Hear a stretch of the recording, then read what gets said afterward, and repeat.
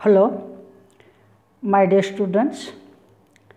Welcome to my today's video lecture on one more topic in semester 5, paper 6, entitled Genetics and Biotechnology, prescribed by Bangalore City University. And in this class, I will be restricting myself to teach you about session 6, that is about inheritance pattern of Rh factor and erythroblastosis foetalis, okay, and its medical complications in humans.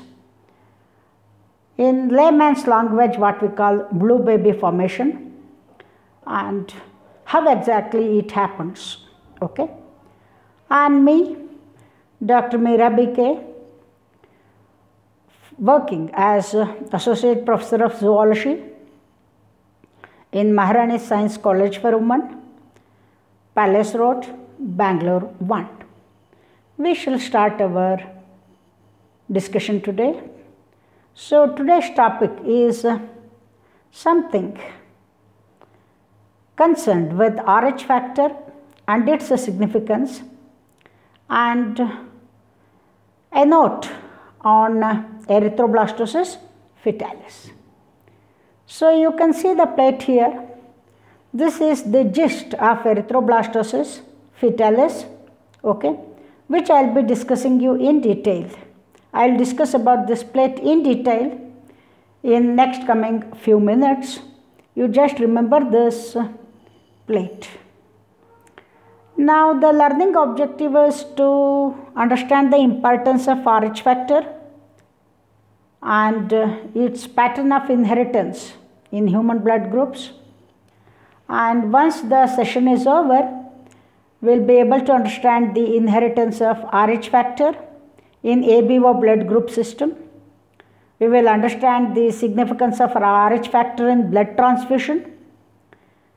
We will also come to know about the case of erythroblastosis foetalis condition, that is Rh incompatibility. What are the prerequisites before beginning this session is, you should have a fair knowledge of multiple alleles, inheritance of ABO blood groups in humans, which has been taught you in the previous session, that is session number 5. You can always go back to your LMS Karnataka and open this session 5 to know more about multiple alleles, then compatibility in blood transfusion. These are the prerequisites which are available in session 5 of the same paper, okay.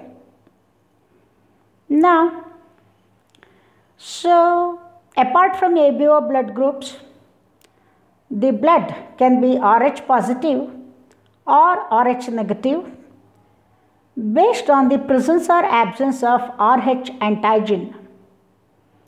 Okay, this was for the first time found in the membranes of erythrocyte membranes of rhesus monkey, hence the name Rh factor. Rh stands for rhesus antigen or rhesus factor, first found in rhesus monkey, hence the name. And the persons who possess this antigen on the membrane of their erythrocytes are Rh positive, and those who do not have it are designated Rh negative. This Rh factor was also discovered by K. Landsteiner and one more person, A.S. Wiener. I will talk to you about Wiener's contribution to this topic little later in one of my slides.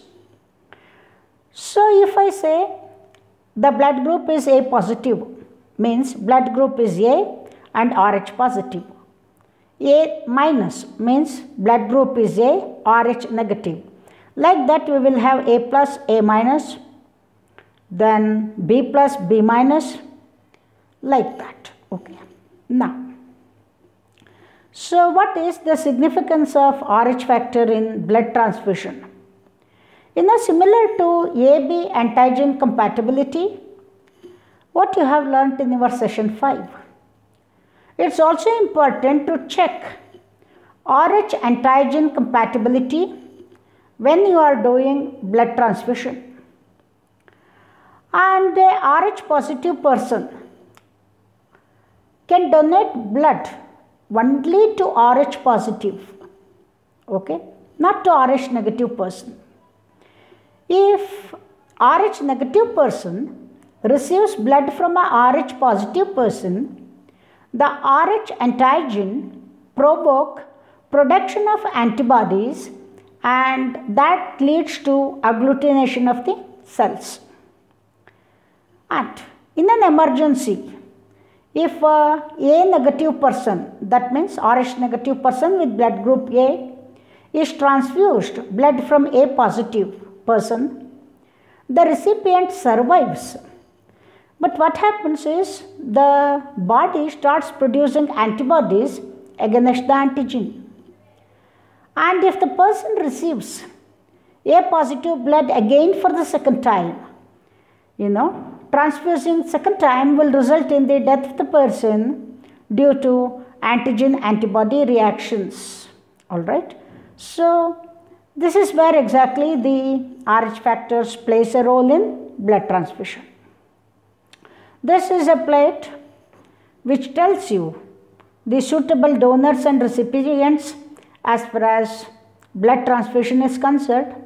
See, A positive person can donate to A positive and AB positive and can receive from A positive, A negative, O positive and O negative.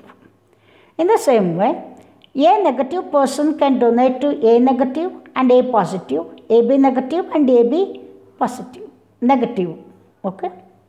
Then, he can receive blood from A negative and O negative like this, this chart explains which blood group can donate blood to which all other blood groups and receive blood from people with all other blood groups. And you can see here AB positive is a universal recipient but can donate blood only to AB positive. And O negative is a universal donor, okay, but can receive blood only from a O negative person. So this table briefs you the holistic idea regarding the compatibility or suitability of donors and recipients during blood transfusion. Then, what is this erythroblastosis foetalis? This is a condition which was studied by Levin in newborn children. All children suffering from erythroblastosis foetalis, they were found to be Rh positive and they were born to a mother who is Rh negative. Mother is Rh negative, please note baby is Rh positive. And the baby receives the Rh antigen from father, from paternal side.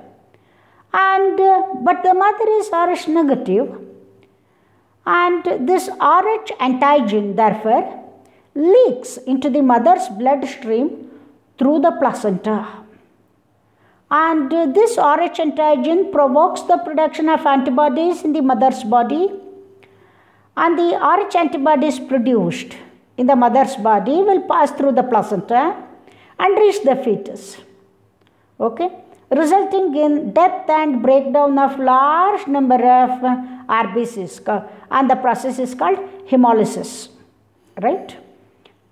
Then, so the destruction of number of RBCs by spleen and liver causes increase in the pigment bilirubin, okay, pigment levels of bilirubin, and the fetus will end up in hemolytic jaundice. Okay, then as many mature RBCs are dead, immature RBCs, that is erythroblasts, please note not erythrocytes, erythroblasts replace the mature erythrocytes second repercussion. And these erythroblasts, please note, they are nucleated unlike erythrocytes and therefore carry insufficient oxygen, resulting in anemia.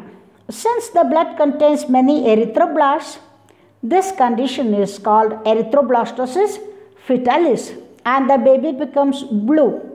Therefore, in common language, it is called blue baby formation. Okay, and this is the plate, right? So you can see here the maternal circulation and mother is RH negative, right? Whereas the fetus is RH positive, and the RH positive red blood cell enters the maternal circulation through placenta. And in the maternal circulation, therefore, you will get anti-RH antibodies. And then what happens? The antibodies, from the maternal circulation cross the placenta, right, and reach the baby, resulting in agglutination of fetal RH positive red blood cells, right, leading to hemolysis, right. So this is what exactly happens in erythroblastosis foetalis. As a result, the baby will become blue. And the first child in such cases wherein the female is RH negative and the boy and the fetus is RH positive, the first child in such cases is born with the condition of erythroblastosis foetalis. But if untreated and in the second pregnancy, if the fetus is RH positive again from paternal side, then the strength of antibodies will increase and may result in stillbirth. And to avoid all these medical complications, the moment doctors come to know that the pregnant is RH negative and the fetus is RH positive, and if it is second pregnancy, the pregnant will be put on anti-D injections well in advance to combat the antigen-antibody reactions and to avoid the stillbirth, so that she delivers a normal baby. So because of medical advances, as on today, if this is the case, doctors take precautionary measures to see to it that complications are avoided, right? Only thing is, the lady needs to be put on some injections, that's all. Then, the inheritance of RH factor. For this, Wiener put forward a theory. It's popularly called Wiener's theory of multiple alleles. The RH factor inheritance is also a case of multiple allelism. The RH antigen exists in three forms: R0, R dash, R double dash, or you can say RO, R dash and R double dash. But presence of any of these forms makes a person RH positive. Therefore, RH positive person have R and the RH negative person will have small RR doses of this particular gene. Okay. Then, dear students, it is the time to know the inheritance pattern of this RH factor. Let us consider case number 1. If both parents are RH positive, homozygous. So, genotype is capital R in both the couples, okay, husband and wife. So, the gametes will be automatically capital R, and therefore, all children are homozygous RH positive. This is first case. Second case, if both parents are RH positive but heterozygous, capital R, small r, then you will see RH positive to RH negative phenotypic ratio 3:1. Alright. They have worked out the checkerboard here. Then third case, if both the parents are RH negative, so both husband and wife are smaller, they will produce gametes with smaller only. All children invariably are RH negative. Okay. Then, So this is the session summary. You have learnt about Rh positive and Rh negative conditions based on presence or absence of Rh antigen. And then you have learnt about complications in blood transfusion. You have learnt about erythroblastosis foetalis, right? And you have learnt about the three existing forms of Rh antigen, RO, R dash and R double dash, right? What makes a person Rh positive? Now let us have some assessment questions. So first assessment question is, inheritance of Rh factor was discovered by Landsteiner, Wiener, both A and B and none. Whatever is presented in bold is the right answer. So right answer is C, that is both A and B. The credit goes to Landsteiner and Wiener. Then second question, which of the following statement is correct? All children suffering from erythroblastosis foetalis were Rh positive and were born to Rh negative mothers. Erythroblasts are nucleated RBC and carry less oxygen. A, only first one is right. B, only second one is right. C, both first and second are right. Sorry for the typographic error. That should have been 1 and 2, not 2 and 2. Okay. And D, neither 1 nor 2. And the correct answer is C. Both statements are correct. Then question number 3, in erythroblastosis foetalis, the fetus receives Rh antigen from mother, father, both, and fetus is Rh negative. Invariably the answer is father. From paternal side the antigen is received. Then next question, in erythroblastosis foetalis, mother suffers from hemolysis, hemolytic jaundice and anemia. Fetus suffers from hemolysis, hemolytic jaundice and anemia. Both suffer. Only the second pregnancy fetus suffers from this. And the answer is B, right?